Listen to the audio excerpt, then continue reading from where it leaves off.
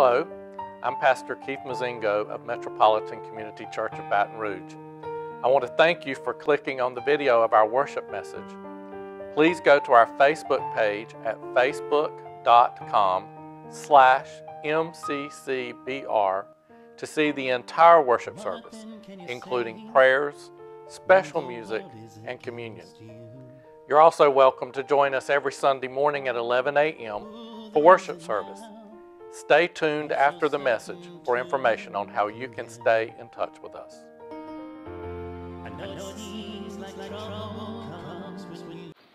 Well, last week we started a sermon series, an Advent sermon series about Songs for the Ages.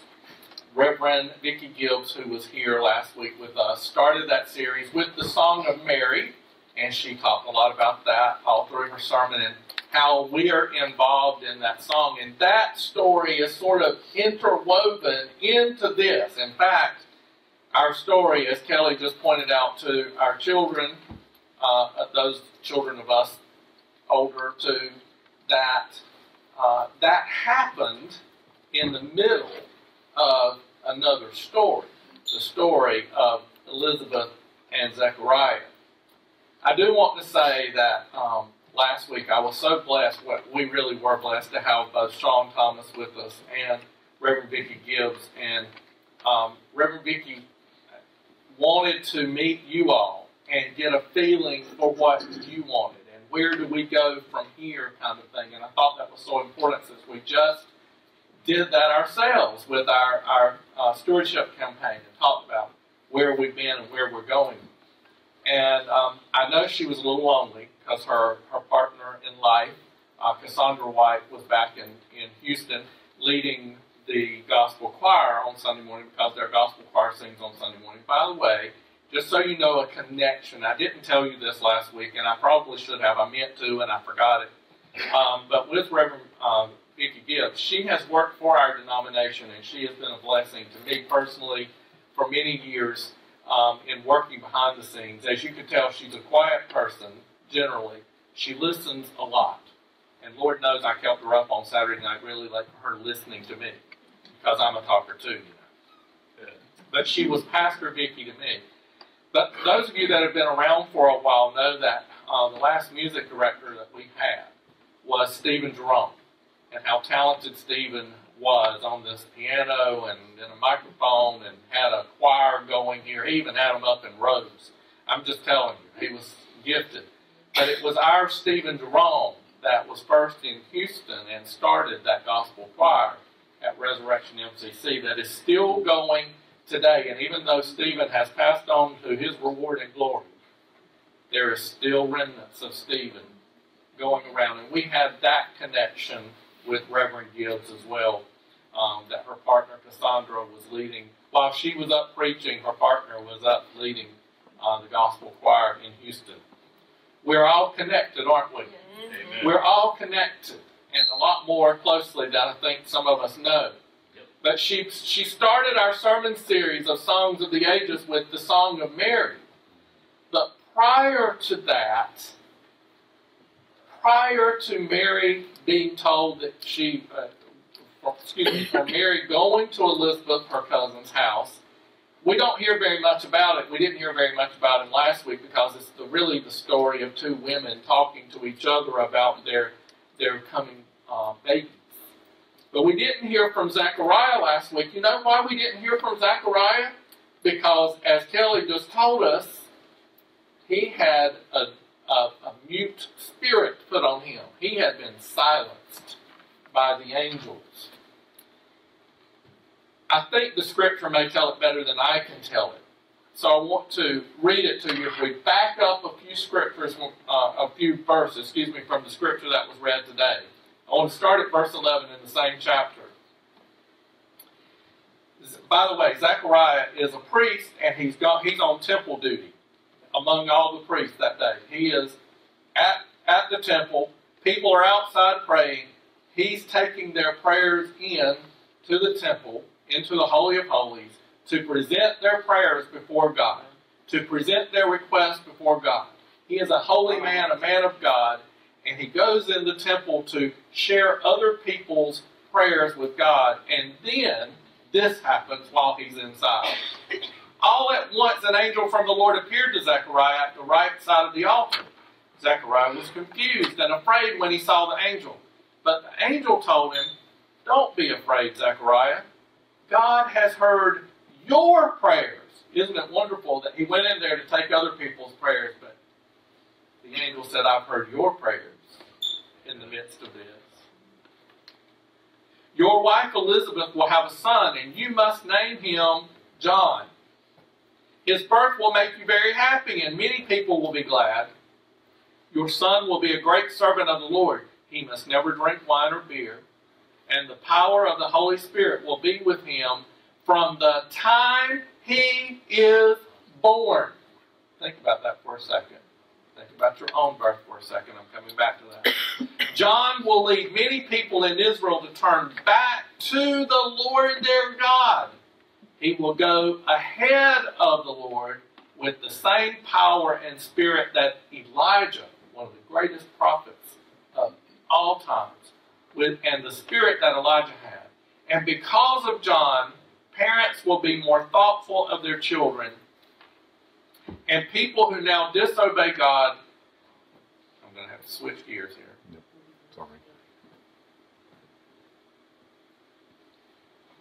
"Will begin to think as they ought to." Well, there's something we all need to take. Isn't it? People will start to think as they ought to.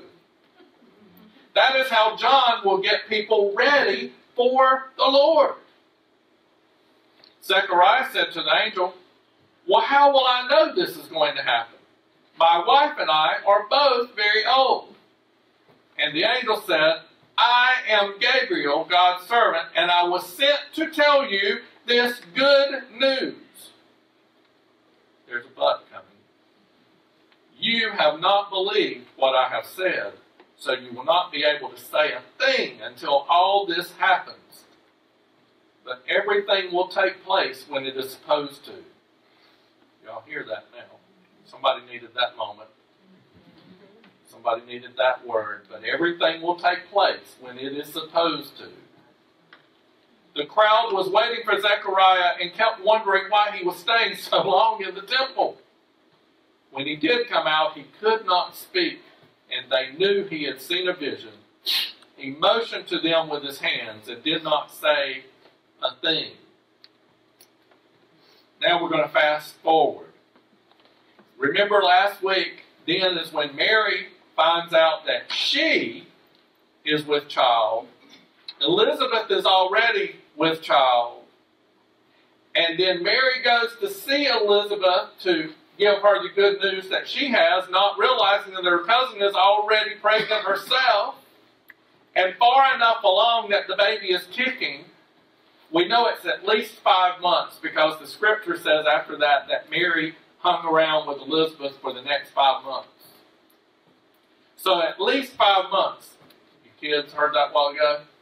Maybe not 9 months you have to stay quiet. But Zechariah was quiet, could not speak for at least 5 months. At least 5. Now I know that's harder for some of us than it is for others. But 5 months is a hard time for anybody who knows how to speak, not to speak. 8 days after Elizabeth and Zechariah's child was born, 8 days later, they take him to the temple to follow the rituals of the Jews at that time. And they have to name him on the 8th day. And it's typical in scriptural days, in those biblical times, for the child to be named, if it's a male child, it's named after its father. And especially since his father was a priest, he should have been named Zechariah, and whatever number goes after that, after all the other Zechariah. But the angel had told them his name will be John. Now, I don't know about you, but that's not a very biblical name, is it? Zechariah to John. Doesn't sound anything alike. But this is what he's been told. he's going to have a different name, a unique name, and one that doesn't carry the human father's side. A little queer or peculiar, you might say. As Zechariah goes in, the people say, well, you've got to name your child. What are you going to name him? Is it going to be Zechariah? And of course, Zechariah can't say anything. But Elizabeth speaks up and says, no, we're not naming him Zechariah. We're naming him John. Because she believed. She believed what the angel said to her husband months before. She believed the word of prophecy over her child before he was even born. She recognized the anointing that would be on her child. She was blessed, just as Mary was blessed. And so the people said, well, Zechariah, what do you say about that? Aren't your feelings hurt? What's up with this? What do you mean you're not going to name him Zechariah? And Zechariah asked for a writing tablet, and he wrote down that his name would be John, and listen to this. So they motioned to Zechariah to find out what he wanted to name his son. And Zechariah asked for a writing tablet. Then he wrote, his name is John. And everyone was amazed. And notice this. Right away, Zechariah started speaking and praising God. He got his voice back when he followed the message of the prophetic word that came to him at least 5 months before then. That's where we get the song that he immediately sang right after that. That's what this sermon is built on and what you've already heard a great message about. He got his voice back and he began to praise God not only for his son, John, but for Mary's son, that would be the Christ, because he remembered the words of the prophecy. I bet he wrote down the words of the prophecy, everything he could remember while he wasn't able to speak during those few months. Because that's what happens to me. I try to write down everything the Holy Spirit speaks to me, because there are days when I can't hear God speaking, when I'm not quiet enough sometimes. Maybe that's why God wakes me up at 4:30 in the morning to talk to me. Yep. And sometimes lets me go back to sleep, sometimes not. Yep. But I write it down because there are those days, life is like this, and our emotions are like this, and welcome to it, world, this is what life is about. We have our ups and downs, and on those down times, sometimes I need to go back and retrieve those messages that God spoke to me on a different day. Say, I remember what you said, God. I remember what you said. And I'm going to hold you to it. You promised this. I'm going to hold you to it. And I bet Zechariah went back and pulled out all those things he had written down that God had spoken through the angel. That his son, John, would go out and prepare the community, prepare the church folks, prepare anybody that would listen for the Lord coming after him. He would prepare their hearts. Y'all are awfully quiet this morning. I want to say that up front. Y'all are mighty quiet. And I will tell you, I've been spirited all week, so I'm just telling you, I'm wound up. So if I have a Holy Ghost moment, just keep, watch on if you want or join in. But I just want to tell you that he understood that his child was to go out and had a role to play in what the Christ would do in the world. And this is epic. This is not some small task. This is not some little thing. Oh, by the way, your child's going to be this. Or your child's going to be that. Or your child is going to help prepare hearts and change minds and help people think the way they ought to think. Amen. That is no small task.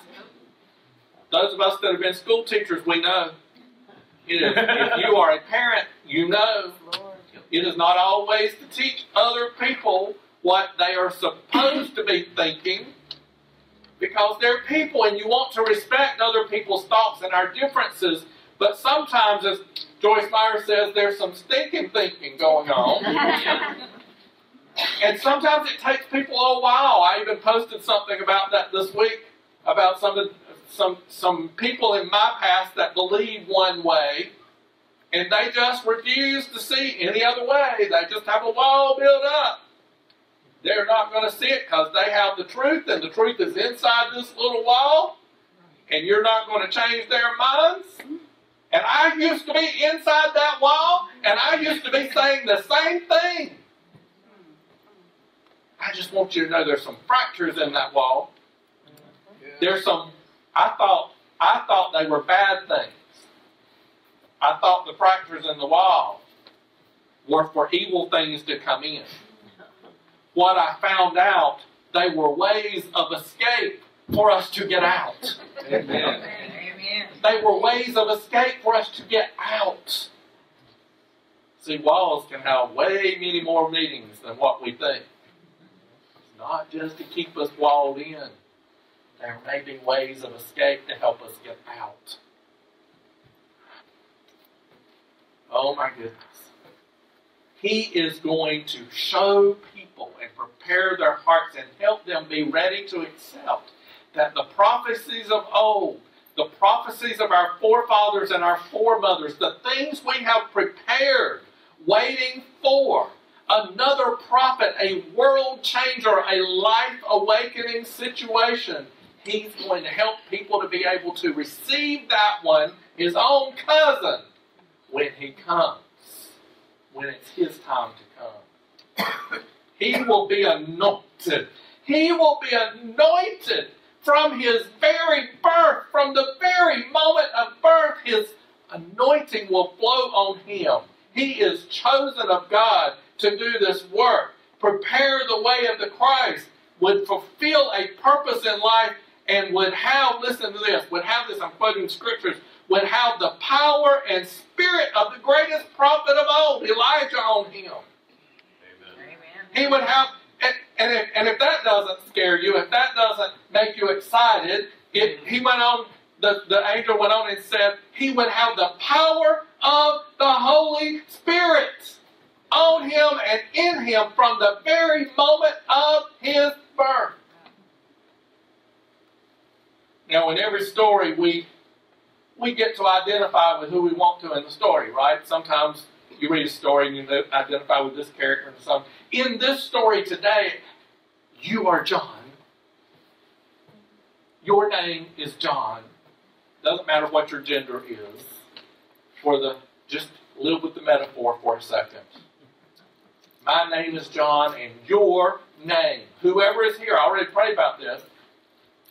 I already prayed about who's going to be watching this online live and who's going to see it later. I'm just going to tell you that whoever is listening to this, your name is John for name. You know why? Because our parents are the ones who received the prophecies of what our purpose would be in life. What we would do in our lives. Don't get me wrong, I know some of you did not have a pleasant childhood and did not have great parents, at least seemingly great parents. Some of you still don't, some of you don't even speak to them. I get it, I understand that. That doesn't mean the prophetic word did not come to them. It may be because they were listening to other voices or talking too much and they didn't hear. Because you see, God is always speaking, whether we're listening or not. Amen? God is always speaking. The Spirit is alive. Amen. The Spirit is alive and the Spirit is not mute. The Spirit is not struck with being able to stay silent unless we silence the Spirit in our own lives, in our own spirits. You say, well, you just don't know how they treated me. No, I don't. And I've heard some of your stories, and I just dread, it's like it's all I can do to say, they're still God's child, they're still God's child, they're still God's child. Yep. Lord, change their minds, change their hearts, and forgive them for what they did. Many of us have those stories. Some of us don't have those stories. Some of us can, write books about how wonderful our parents were. I've had words of prophecy over how the Spirit moved on my mom and how her prayers were answered through me. And I regret that she did not get to live but 10 years of my life before she was taken. She didn't get to see this. She didn't get to see that I'm carrying the message and that I carried it long before I had a pulpit to carry it in. I want you to hear that. Amen. It's not about carrying it up here. Amen. Every one of us are John. I'm not Jesus. I'm John. I'm John today. Today I'm John. Today you're John. Some of our parents can't even believe we're God's children. Amen. Some of them don't even believe we can be saved.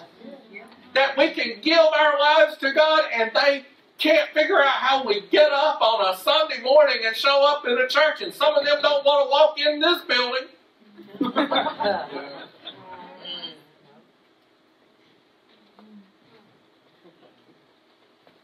And to them, I just say, you don't know what you're missing. Amen. Yeah. You're missing a lot of love, because if you come in here, we're going to love you. Amen. Yeah. We may not like you sometimes, but we're going to love you. We might not like your stinking thinking, and we're going to try to help you think the way you ought to, because we're John.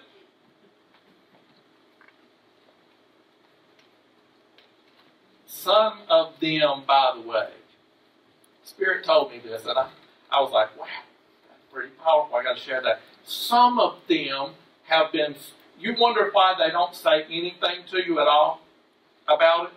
They just ignore some things in your life. They just pretend it's not the way that, you know why they do it? I won't tell you why. Because God spoke to me last night and told me why. Because there's Zechariah. They've been struck silent.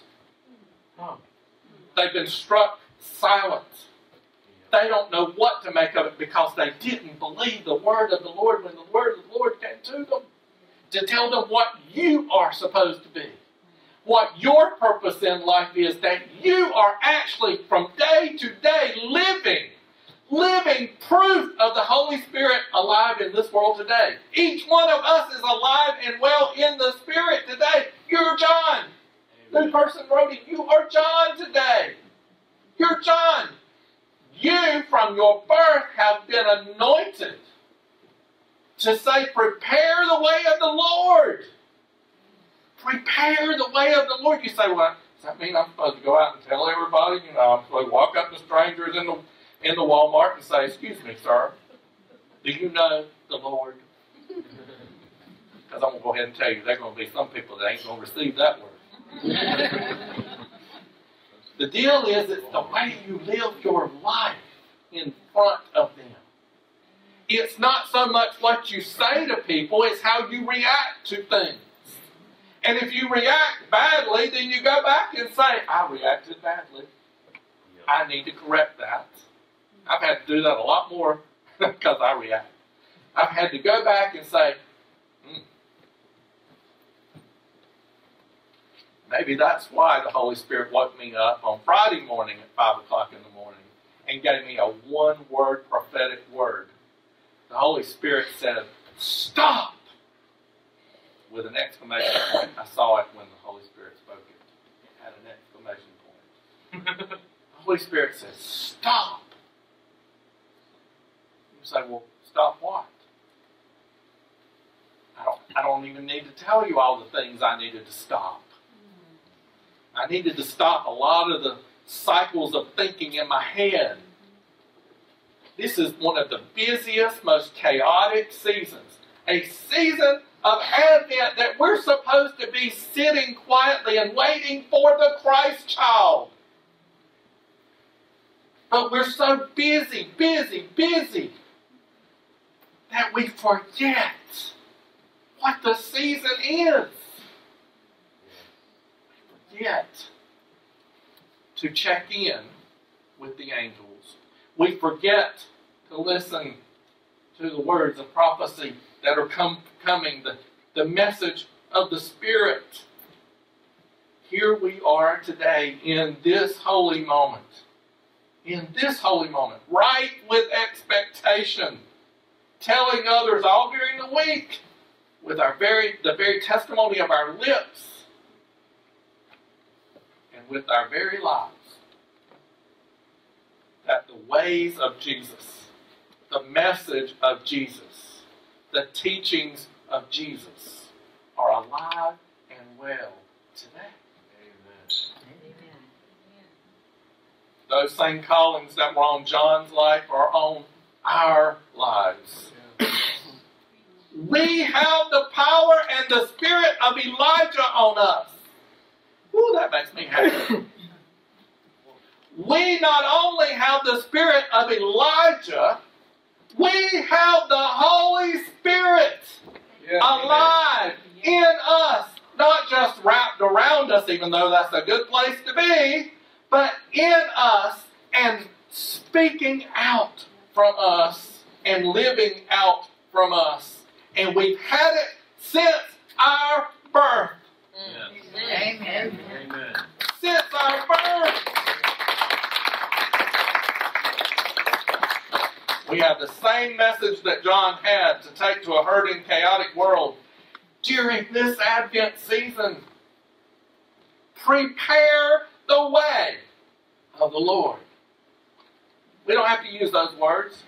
Those are ancient words. Those are spiritualized religion words. We can find new ways to say those things. To say, prepare your hearts. In this season, there's a Christ child coming. There's a Christ that's awakening in us. Oh, children, the Spirit is on us and around us and in us and lives out through us. Hallelujah. Amen. Friday night, I had the privilege of hosting in my home. Last week I had Sean and in my home and then had dinner and spent some time with Reverend Gibbs on Saturday evening along with our board of directors and spouses. And then this past Friday night, in all of my busyness and all of my chaos, our interim moderator of our denomination, Reverend Michelle Brown, was in town. She's building a house in Louisiana, where she's from, on the other side of Lafayette. And she was coming through, and she said, "I want to stop in and visit with you." And I said, "Well, come on, you can spend the night if you want." And she did. We spent several hours sitting at the table with her, just telling me the positive things that are happening in our denominations, the things that's happening behind the scenes, the direction that we want to go in our future. And I was just sitting there absorbing all of that positive energy. You might call it positive energy. You may call it spirit. You might call it Holy Spirit. You might call it anointing. You might call it holy unction. See, I told you there are lots of languages, lots of words for the same thing. I was absorbing every bit of that positive moment, that Holy Spirit that was flowing through her. How the Spirit's leading us as a denomination. And she kept saying, she said, "I think somewhere along the way, while we are known as the social justice church, I don't want us to get so far away from the original message that we forget we're a spiritual people." Amen. That this is a spiritual denomination. That we are here not just to be accepted. We are here not to just be tolerated. We are not even just here so that whatever denomination we grew up in or whatever religion we grew up in can have meetings and decide whether we are worthy to be God's child or not. They did that for me. Yep. They decided something differently than God decided. Yep. Oh well. They're lost. Yep. Amen.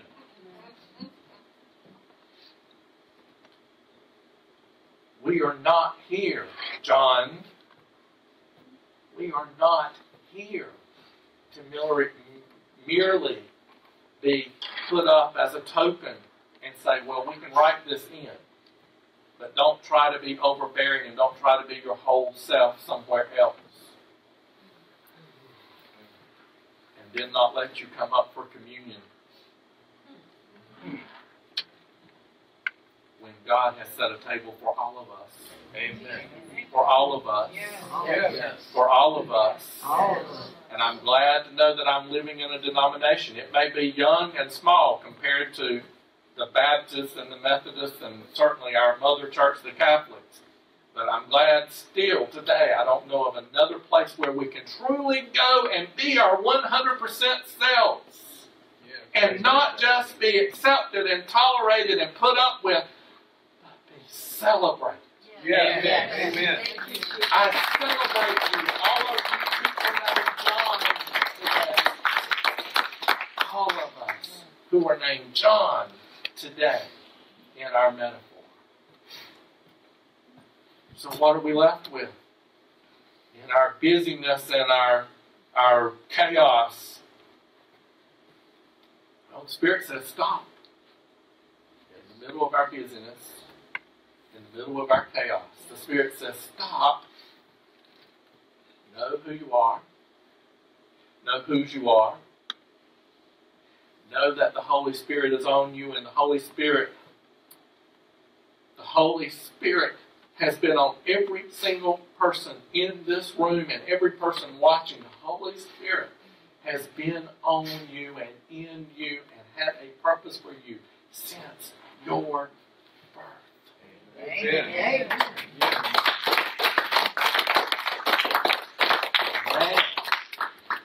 Now, it's up to us. It's up to us to be our true 100% self. To go out there with the message of Zechariah giving praises for the calling that we are for people to prepare the way. We are called to prepare the way. Declaring as John, prepare the way of the Lord. He's coming. He's coming. Yes. He's coming. Amen. Amen.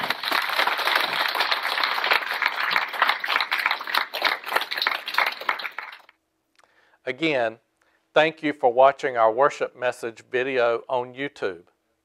Subscribe to our YouTube channel to get notified of other video posts. You can also watch our worship service in its entirety by going to facebook.com/MCCBR.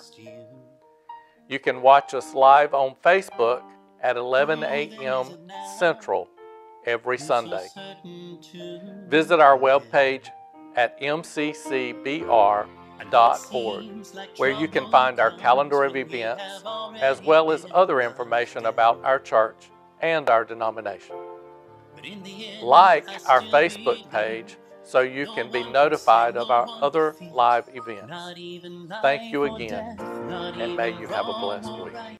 Whether here and now or another time, not even height or depth, whether strong or weak, in the face of the future or the powers that be, you are not separated.